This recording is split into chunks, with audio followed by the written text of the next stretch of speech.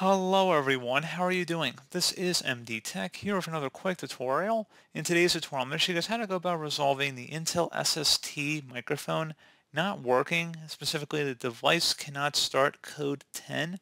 The driver was not loaded because it failed to initialize call. So this should hopefully be a pretty straightforward process here, guys. And without further ado, let's go ahead and jump right into it. So we are going to go about opening up the search menu.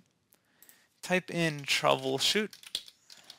Best match to come back with troubleshoot settings. Go ahead and open that up. Select other troubleshooters on the right side. And then underneath other, scroll down to where it says recording audio and select the run button.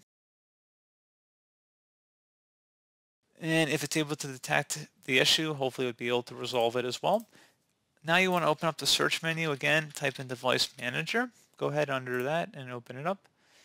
Expand the sound, video, and game controller section, and then double click on the audio device listed in here. Select the driver tab, and then select update driver. Select browse my computer for drivers, and then select let me pick from a list of available drivers on my computer, and then select next. Select yes, and then close out of here. And you should go ahead and actually restart your computer at this point. So I'm going to select yes to restart.